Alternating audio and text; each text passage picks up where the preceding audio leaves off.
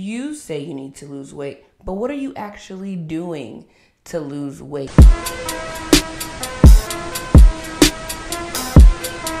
Alrighty, queens, hopping right into it. Welcome, and please take notes. And if you're driving, go ahead and save this episode, revisit, and take notes. Today we're talking about how everybody says they need to lose weight. You say you need to lose weight, but what are you actually doing to lose weight or achieve any other fitness goal that you actually want to achieve? There are so many women that I come in contact with that I even did at some point where we say we need to do something for so long before we actually do it. What is holding us back, right? And so today we're going to talk about the mindset shift that needs to happen in order for you to do what you need to do to lose weight, the practical strategies that you can use to actually lose weight. And then honestly, like me just telling you more about me and my life and my story. I have a queen named Ro. You'll actually meet her pretty soon here on the podcast, right? And when I first met Ro, like she was that girl. Like she was the kind of girl to say like, hey, like I need to do this, I need to do that. She still does it sometimes, but now she actually has a plan.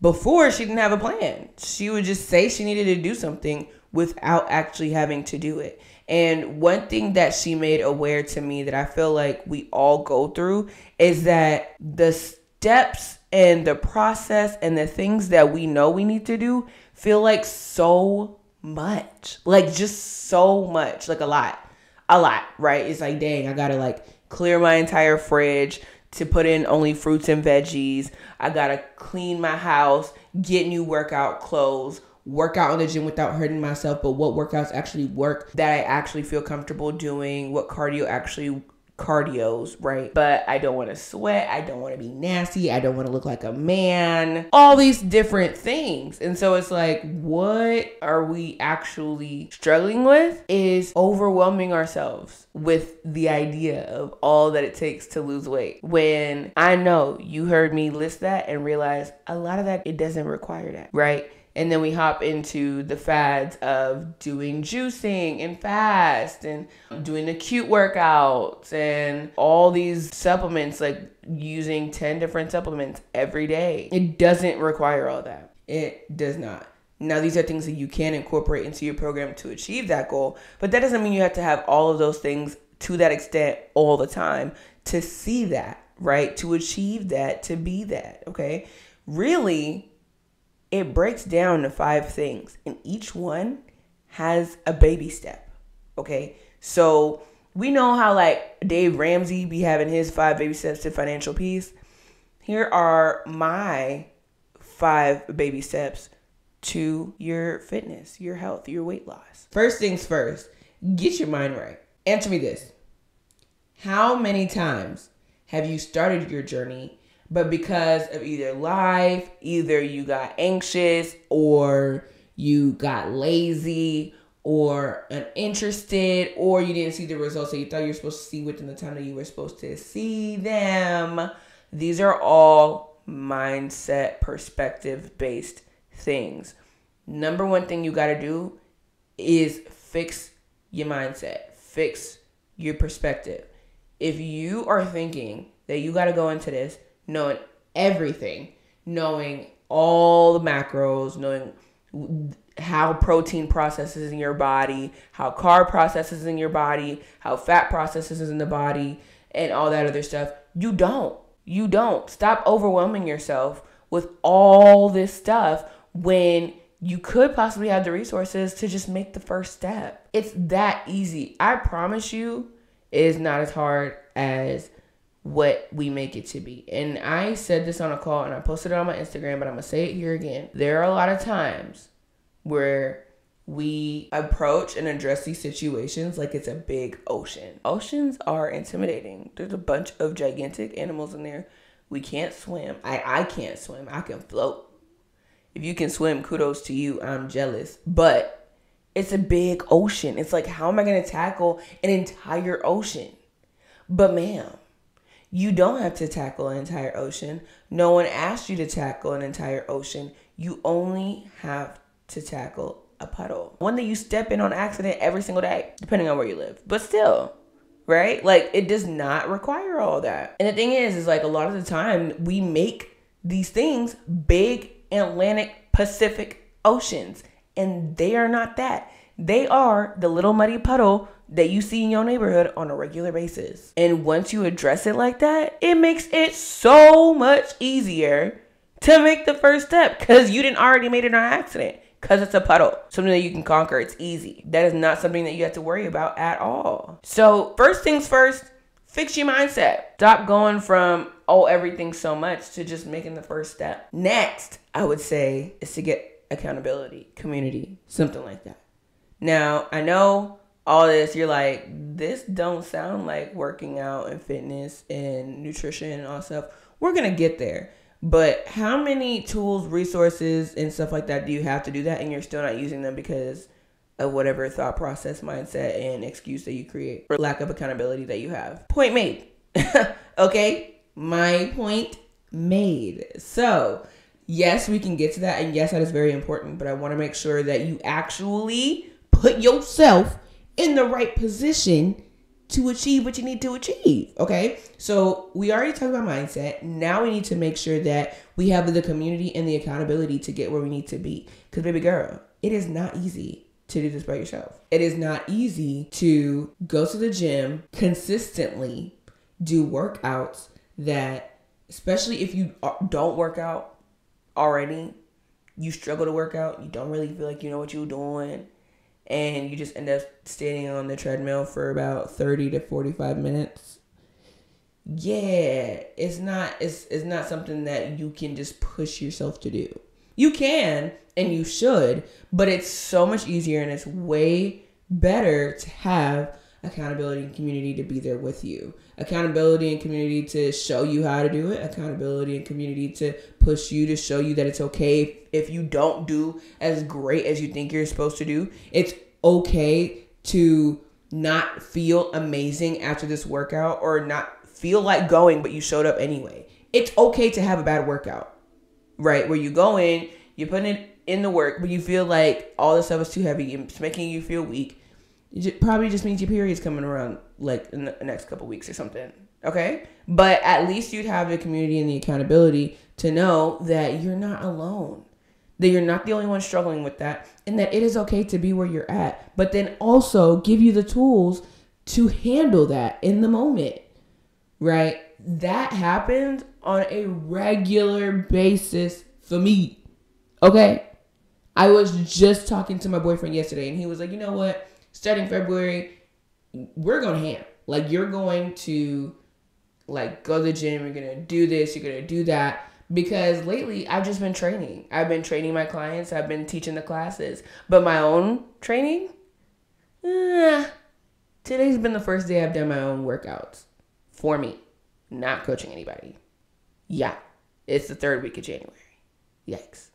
So you're not alone. I have my best friend who we are switching gyms to make sure that we work out together, okay? Because she moved and she no longer has access to the gym that we used to go to. And that alone, just knowing that I'm not going to see her at that gym even on accident, makes it less appealing to go to the gym. But knowing that I could possibly see her makes me want to go.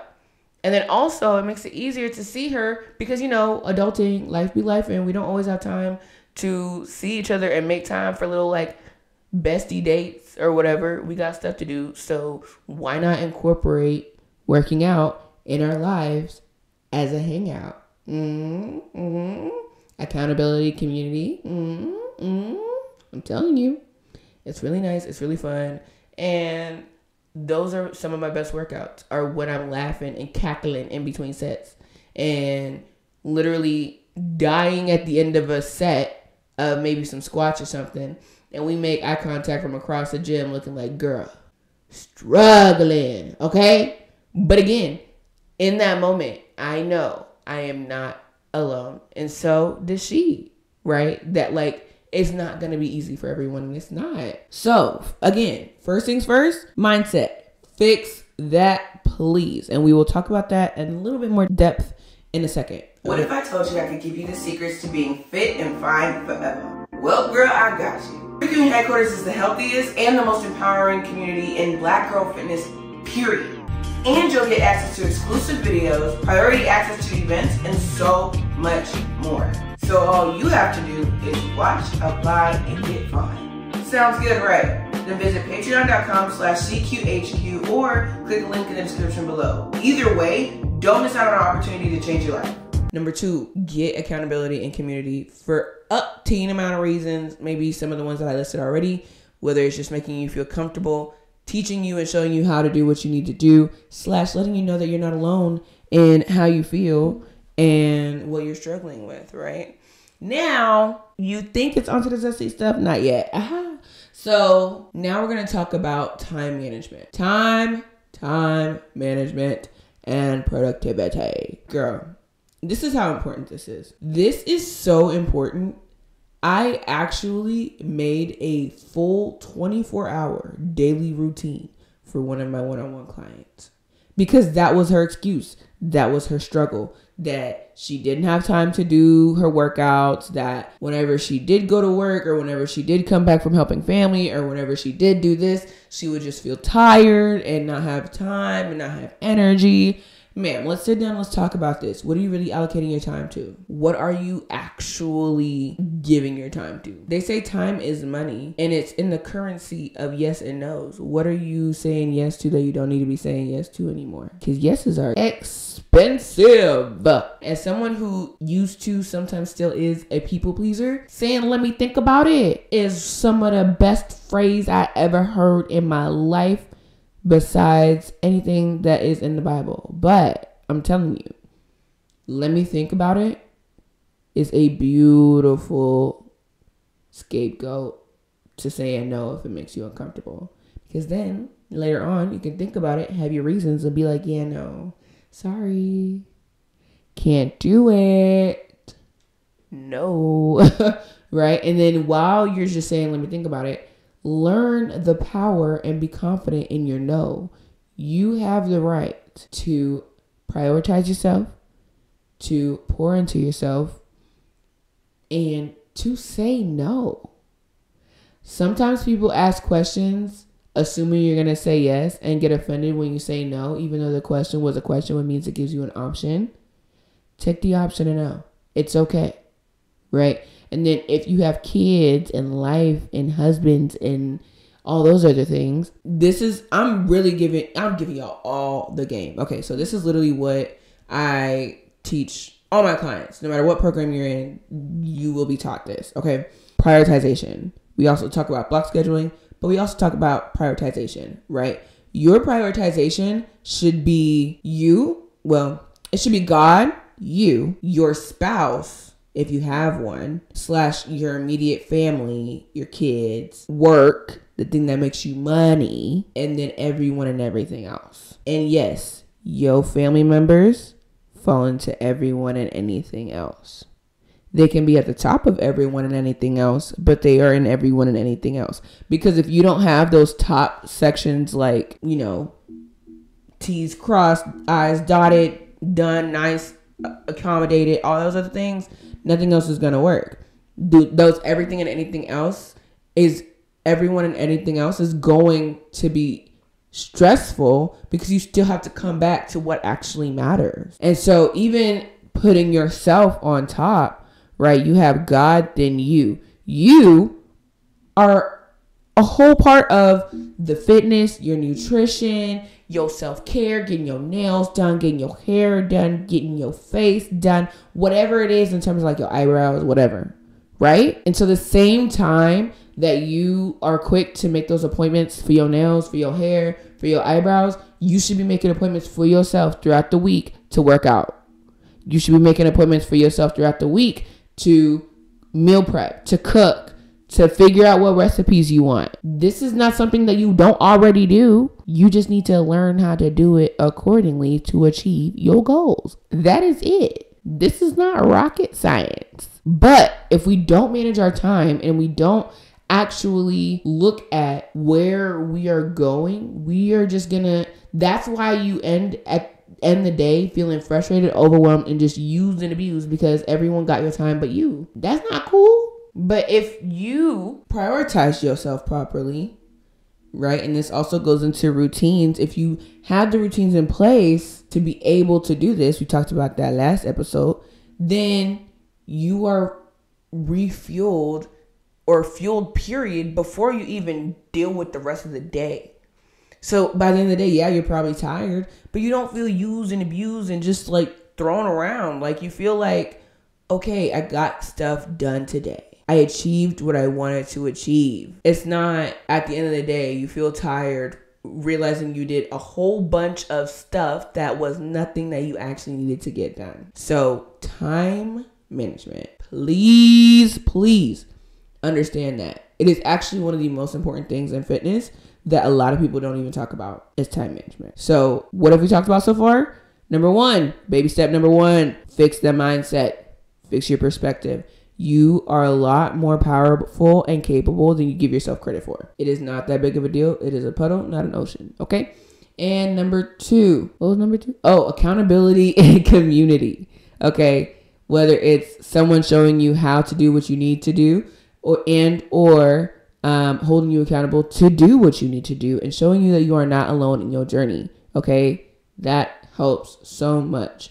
We just talked about time management and prioritizing yourself in your fitness journey, in your health, the way you prioritize everything and everyone else. And so now we're into the juicy stuff. Let's hop into everyone's issue, nutrition. Nutrition is one of those things that, like, if you are not willing to actually learn about it, it is overwhelming. It freaks you out. And 9 times out of 10, you're just not really trying to hear about it, right? You have your own preconceived notions about it, and you're not really trying to learn about it because you already think that you know what you know about nutrition, even though what you know about what you know hasn't gotten you anywhere you want to be. So let's talk about it. A few things I want to make sure that you understand about nutrition. First of all, your body functions like a car. Your food is your gas. What you put in it is what you get out of it. If you don't put enough food in it, then how do you expect it to run? Now, amazingly, God made our bodies way more complex and interesting than some cars, but that does not mean it is okay to push our bodies to be running on E, right?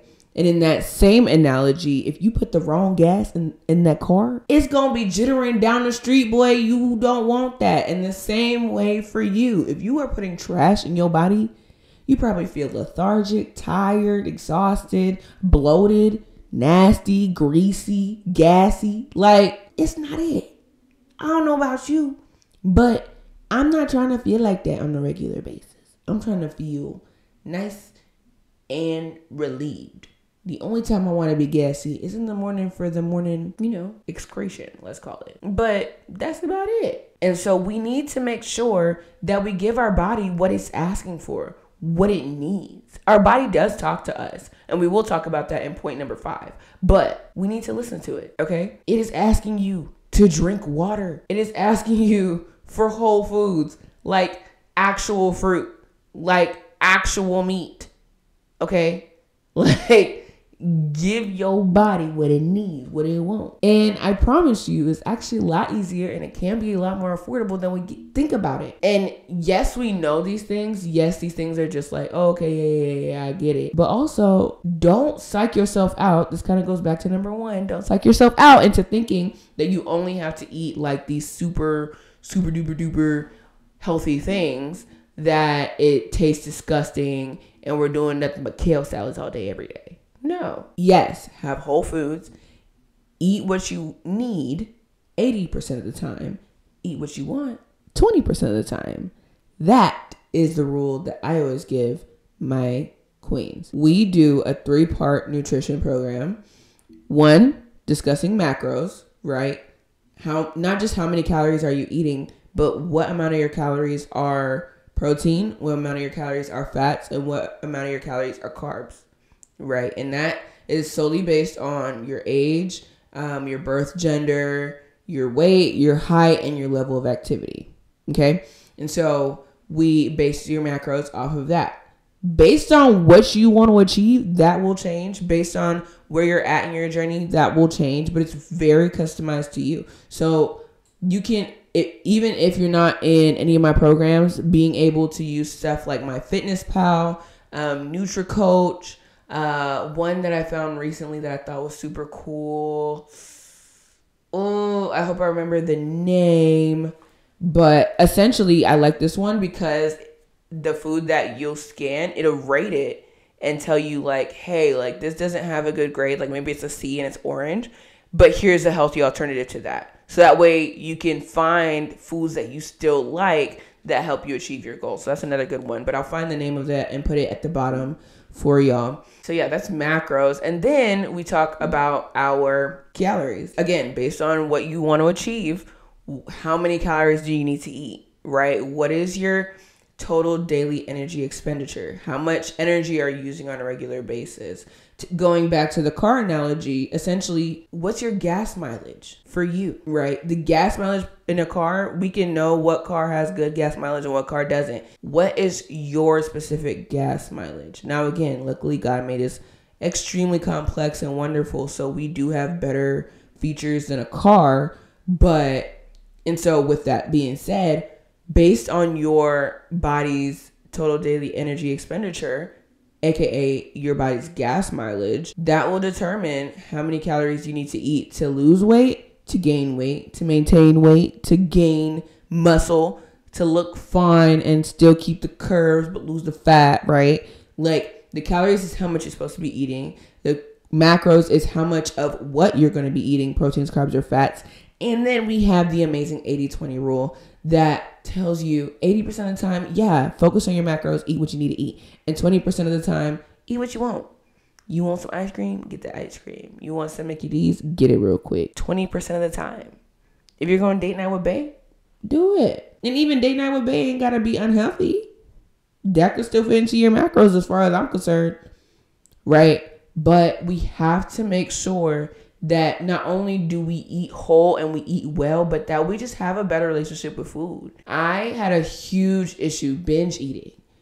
Like, I had to finish the plate. You know, scraping the bowl at the bottom?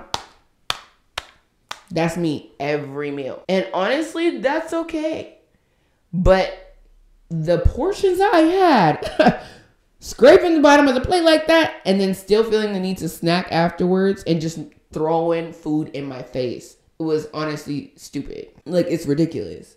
And you might need to go to therapy for this one, or maybe it's just some of the journaling exercises I could give y'all. But really diving deep, why do I feel the need to finish every plate? Why do I keep stuffing my face? And for me, part of it was growing up where you had to finish your food. Like, if you didn't finish your food, you're not eating anything else until you finish your food, which isn't a bad parenting tactic. It's not.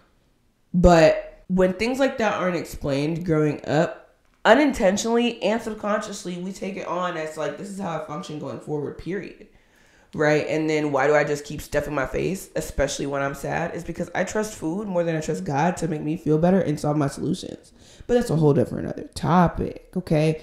But once you understand why you do what you do and what you do wrong, it's so much easier to approach it and it's easier to achieve those things, okay? If you're looking to get rid of stubborn body fat and be confident in who God's created you to be, I want to encourage you to sign up for my one-on-one Curvy Queen coaching program. This is where I help women not only look good on the outside, but feel good on the inside by creating a customized nutrition and workout plan, walking you through how to overcome insecurities, and providing you the tools to make this a lifestyle. 3 years ago, I walked past the mirror, got a glimpse of how chunky I got, and bursted into tears. I knew I was meant for more, and that day I decided to become the woman God created me to be, and you should too. So whether you need accountability to keep you going or a community to remind you that you're not alone, I encourage you to pause this video, click the link in the description below, and sign up and book a call.